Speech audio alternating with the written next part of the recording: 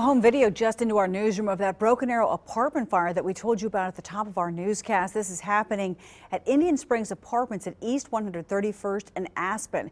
We just found out the fire started in an unoccupied apartment and crews aren't sure how. That fire moved through one building, causing a lot of smoke and water damage.